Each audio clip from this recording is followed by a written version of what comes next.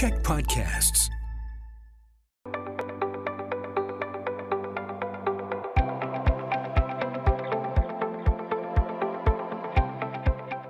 Hi, welcome to Chamber Chats. I'm Bruce Williams. I'm the CEO of the Greater Victoria Chamber of Commerce. I would like to acknowledge, first of all, that I live and work in the ancestral unceded territories of the Lekwungen Nations, the Songhees and the Esquimalt, and as always, a privilege and an honor to live and work alongside them.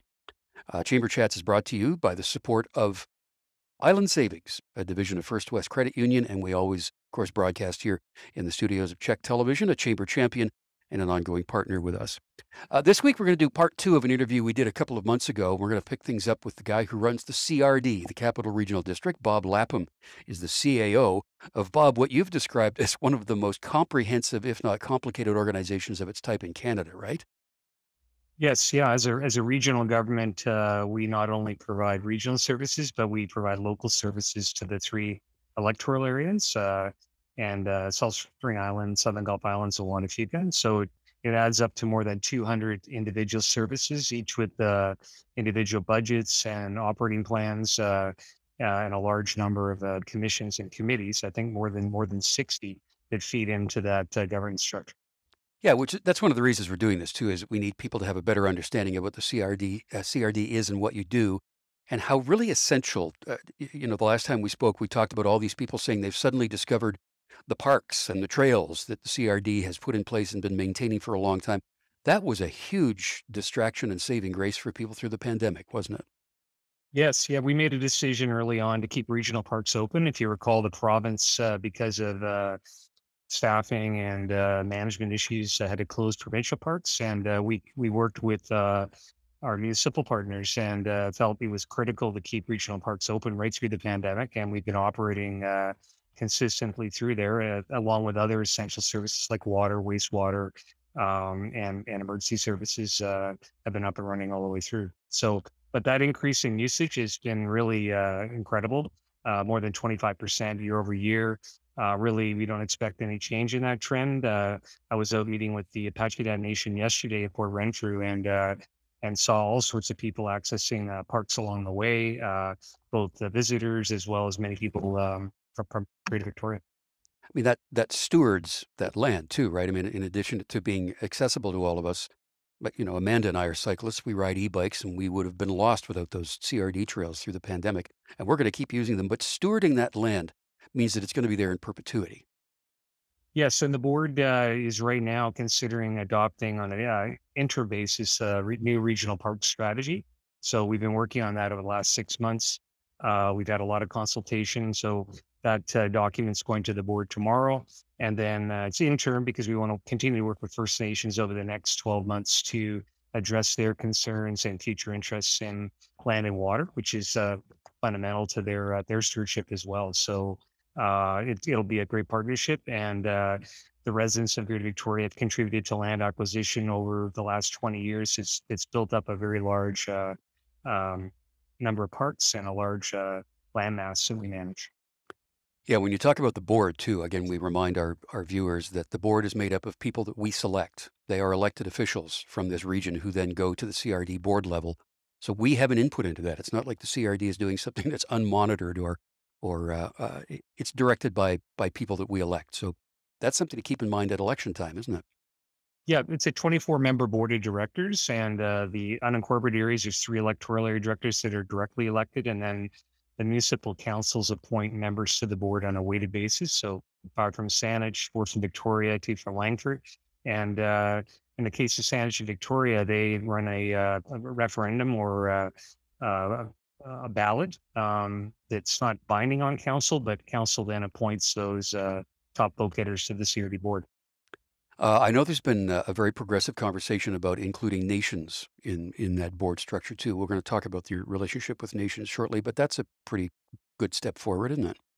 Yeah, that's correct. So right now, the provincial legislation doesn't allow First Nations participation at the board level unless there's a modern treaty. And so we have enabled participation at our standing committee level, invited First Nations to participate at standing committees, and then are working with them on government relationships through potential MOUs or other operating agreements. And increasing the involvement in decision making. So rather than just referring matters to First Nations, we're trying to increase the direct involvement of nations in decision making, where their interests or they would like to participate. And a key in that is understanding how they like to participate and how they would like to be involved in regional decision making. That's another one of the parts where it gets complicated for everybody, but you're working your way through that. That's for sure. Right. So, Bob, we also talk, as we did the last time around, about the CRD has been constant and consistent and reliable in management of sewage, of our water supply, of wastewater. Can't imagine the complications of the pandemic had that not been in place. And in fact, part of the sewage and wastewater management has been a part of the diagnosis of the levels of COVID that we have around here. But at the same time, we've had a very wet spring and summer, which is not something we've seen in the last few years. Tell me how that's changed the dynamic of water management at the CRD. Well, the good news is the water supply is I think about 93% full. So we have a high capacity in the reservoir, and we tend to use about 2 million liters a day of water through July. So that water usage has been lower than normal leading up to July, and then we had leading up to July about 127% of our normal rainfall. So that wet fall, spring has kept that water supply up, and now people are starting to draw that down. You refer to the work that staff does too, and every sector of our economy is facing a staffing challenge right now. Um, with less water management concerns right now, does that make things a little different for your operation? And how are you doing with staffing in general? We've had really good luck with our staff retention. Obviously, we have the normal trends where people are looking at opportunities. There's been people retiring, and so there's a constant turnover or turnover within the organization. It's a little bit higher than normal for sure, but overall, people are very committed to work here, and so we've been able to keep operations going consistently. Haven't really had any impacts on our operations as a result of staffing levels. The pandemic did have us suspend recreation services for a period of time because that was a direct health order. But otherwise, all of their operations were managed to operate at their normal levels. And really proud of staff for being able to work through that. I had mentioned to you just before we started recording that Amanda and I went up Mount Tolmie, which we hadn't done for a number of years, and there's a display there that reminds us how we can better steward the land on which we live. And that includes things like water management, a reminder of if you're going to wash your own vehicle, don't do it on a paved driveway, do it on grass or on land where the water can be absorbed. There's a lot of really simple things we can think about when it comes to water use too, right? That's correct. We had a very focused demand management program back 10, 15 years ago where we were uh, encouraging, we had rebates for water saving toilets and other fixtures. And that consistent public outreach campaign resulted in really a behavior change. And people generally in Greater Victoria conserve water. The brown is the new green for a lot of people in terms of their lawn. We have people that follow our various conservation levels. Right now, we're in a level one, even although we have adequate water. The practice of making people aware that start watering on those prescribed days and conserving water leads to that consistent behavior in terms of water usage. And water at night, not when the heat is peaking during the daytime. Anyway, we're Right. talking about the CRD today. Next, something else that's on everybody's mind, want to talk about housing. Our guest today on the Chamber Chat is Bob Lapham. He is the CAO of the Capital Regional District, the CRD. So one of the other areas that the CRD is involved with, Bob, along with other levels of administration and government, is housing. Tell me what the latest is on that. Yeah, that's correct. So the CRD board is also that we own a nonprofit corporation called the Capital Region Housing Corporation, and our board, the CRD, serves as the board for that corporation. And we currently operate almost 2,000 units of rental housing, and that's ranges from core need housing that has shelter rates rents up to rent geared income, where we work with BC Housing to have a rental rate subsidized by BC Housing according to people's income, and then we have low end of market housing. So those units span 50 different apartment townhouse complexes across the region. And right now, we're actively redeveloping some of those projects. A big one on Michigan Street in Victoria. Others in the West Shore went up under a regional housing first program.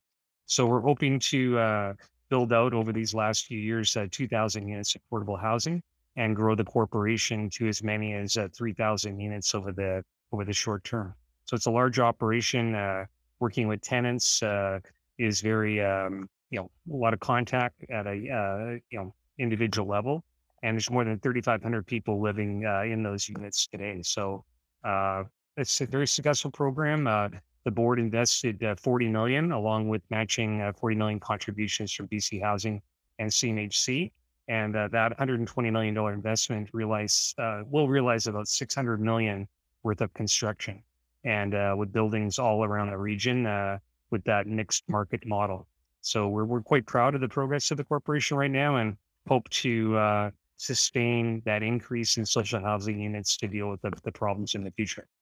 I always like to take an opportunity like this to remind people that affordable housing is not the same as housing for someone who is at risk of homelessness because of a mental health or addiction issue. They are not the same. They're very often painted with the same brush, but they're not the same, right? That's right. So in our housing units, you're subject to the Tenancy Act, and people have to be capable of entering into a tenancy agreement. Otherwise, they're in shelters or they're under some kind of care of stewardship. And there is discussion about complex care for housing, just like we have complex care in our hospital district for seniors. There's a need for people that have mental issues or concerns and need ongoing support to be in complex care in a form of housing. So we're advancing some of that through our hospital district contribution, and hope to realize a project here quite shortly. We hear across all sectors right now, all across the chamber membership and elsewhere, about two major issues. I already addressed staffing in your case, but when it comes to creating your housing, staffing is an issue for those projects as well as supply, the cost and availability of the supplies needed to build that housing. How's that affecting it? Yeah, construction costs have gone up significantly, and fortunately, a lot of our housing program is initiated earlier on, where we could borrow at much less mortgage rates. And but we are facing, as we get to the peak of the program, increased construction costs and financing costs. So we've had to been more nimble with that. We were doing our own general contracting with the support of construction managers. So and we have a good relationship with a lot of contractors within Greater Victoria, and when they're working with the local government, we're a reliable customer. We pay our bills on time, and we have a lot of certainty in terms of what our product we're building is, and so that attracts interest from the construction community, and they show up in the pencils to make sure we can get the projects moving forward. I want to change gears a little bit here. A lot of people go boating at this time of year. They love to go out and tour around the Gulf Islands and the regions that are so beautiful here. Whenever you are at a moorage on a Gulf island, you can thank the CRD for that, right? Yes, we operate 11 different wharf and dock facilities across the islands. There are a few independent ones that are operated by societies, but for the most part, the wharves and docks across the Southern Gulf Islands are managed and operated by the CRD. Right now, we're doing some capital upgrades to some of those docks, uh, evaluating how we deal with moorage there. And they're really a connection for people on the islands to get between islands. And uh, there's water taxis that take people to school. There's water taxis that take people around to get to services. So it's quite an active part of living in the Gulf Islands. And so we've been involved in that for many years now. One of the things we hear about across the CRD, if you will, within our model of 13 municipalities, and speaking of building and projects, is the permitting process that has to be undertaken, and it differs from municipality to municipality. However, on the Gulf Islands, that process is yours at the CRD, right? That's right. So in the Gulf Islands, there's 70 islands within the CRD, and the Islands Trust was formed to deal with land use planning for those islands. So there's a separate provincial agency known as the Islands Trust that administers planning and land use, but all the other services, for the most part, are managed by the CRD. There are a few improvement districts, which are a form of independent local government as well, operating some of the fire departments and water systems, but we do operate numerous water systems, wastewater systems, administer all the building inspection for those islands, as well as other environmental protection initiatives. Quite an active part of our work in the unincorporated areas. 70 island. I had no idea. 70. 7-0 within the CRD boundary. So that ranges from very small private islands, Yeah. but up to the larger islands like Salt Spring Island with a seasonal population around 11,500. So, which is much larger than many municipalities in the province. And that's operated as a CRD governance model with the Islands Trust. Yeah. It's funny. We think of Salt Spring, Galliano, Maine, Pender, Saturna, but there's all these other ones.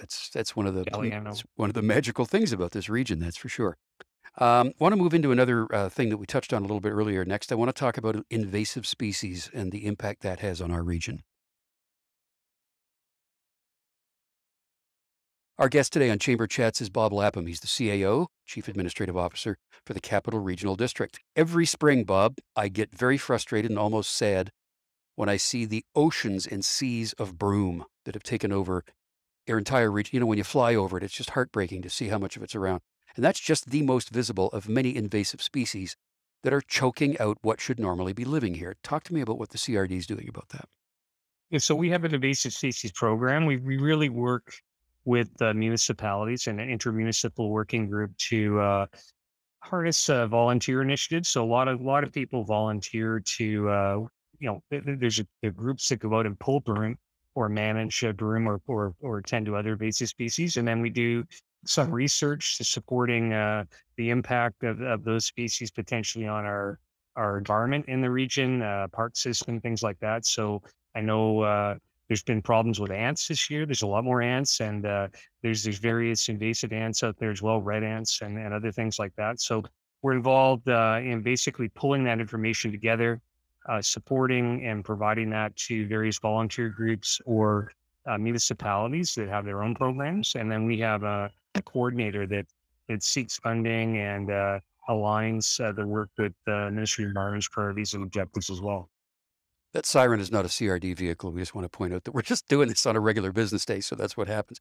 I didn't know about the ants. I mean, it's funny you mentioned that because I've noticed there are more ants around where we live, for example. What's that all about?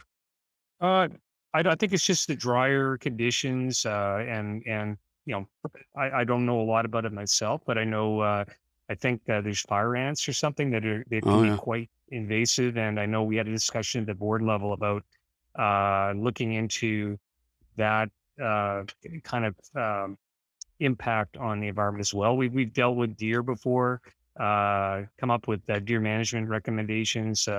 We're involved in looking at geese. So there's an initiative right now by the board to promote geese idling and to advance some of that work to lessen the impact on our beaches and playing fields and other things like that. So we don't have a full-blown wildlife function. The province has authority over wildlife, but we do within our operation of parks, water supply area, and some of the local programs keep an eye on it and try to advance public education and work efforts on that. yeah. Thing to remember about broom, of course, is cut broom in bloom. So when it's yellow, that's when you cut it. That means that it's gonna eliminate it right there. You know what else is funny? Along all the trails at this time of year and a little bit earlier, people come with their little empty Tupperware things and they're picking berries along the trail. Those berries are an invasive species. They're not native to here, right? And they do pretty well this year. It's I been know I good. got some giant blackberries in my yard, and they seem to be growing like I don't know, Like in, bamboo. They're like giant. invasive species, well, like bamboo. Yeah, you don't want that. When we talk about invasive species, and you and I have chatted about this in the past, we can take great leadership from the leadership of the nations around here. There are many chiefs and counselors and elders who will talk about how we need to manage that to return as much as possible to the way it was historically before colonization, before all of this arrived to interrupt the natural balance of nature. So your ongoing conversations and your Indigenous Relations Department is quite remarkable. Tell me about that. Yeah, so we have various tables around the region. We have government to government relationships at the leadership level with our board chair, Colin Plant, and myself to work with nations to understand their priorities. And then we have staff that are right down at the operational level, learning and understanding uh, cultural and other practices that nations have applied for millennial, and applying those to some of our management practices. We do have some staff involved directly in the water supply, dealing with the vegetation management as well as in the park system. So we're hoping to expand that and learn and collaborate more with First Nations on how those programs get developed and the work we do. You know, the more we talk with you about these kinds of things, we understand how complex, if you will, and how intricate the system of operating the CRD really is. And you've been a part of this for a long time, but Bob, you're retiring very soon. You're going to step away after a long, long time of doing this. What are you proudest of, do you think, in the time that you've been in this position? Well, coming up on the CEO, it'll be 10 years pretty much by the time I retire. We report to the board on progress regularly. They check in annually, and there's very good alignment between what staff's doing and what the board priorities are. So I'm really proud of that in my capacity as CAO. And then we've advanced some very significant initiatives like the Housing First program I mentioned in terms of increasing the number of rental housing stock we have in this region, which is a key priority to everybody. And then the hospital district, we've expanded our involvement in building, developing a number of projects around the region, like the Summit, Mount View Heights, and really moved the health authority forward in this region in terms of getting projects on the ground more quickly. And that's an ongoing concern as the medical health system faces a lot of pressures. So we're there both, we fund up to 30% of those capital projects from our hospital district board, and we're also manage construction and assist in development. So we're quite involved there since I joined the CRD. And overall, I'm just really happy with the board's acknowledgement of the work we're doing as staff, and that we're really moving things forward despite uh, things that come up like the pandemic Mm. or other emergencies or instances. We're able to maintain operations, maintain business continuity, and deliver the needs of the region very effectively. So I feel I've accomplished a lot of that in the role of CEO, coming from the general manager of planning and project services before that. I think many would agree. And in fact, I know you're a guy who doesn't do what you do to win awards, but you just did receive an award from the Local Government Management Association. You've been named as a recipient of an award for your volunteer service with that organization. So congratulations and thanks for doing all that. And Bob, you've left a mark, and we appreciate the time you've taken to speak with us. And all the best with your next steps. Thanks so much, Bruce. And I've really enjoyed working with you as well, both at the chamber level and as well over the years. Pretty much since I joined the CRD, we've had a really good relationship in terms of your understanding and assisting the CRD and getting the message out about what we do. Great. Bob Lapham is the outgoing retiring Chief Administrative Officer for the Capital Regional District. And that's our chamber chat for today. I'm Bruce Williams. We'll see you next time.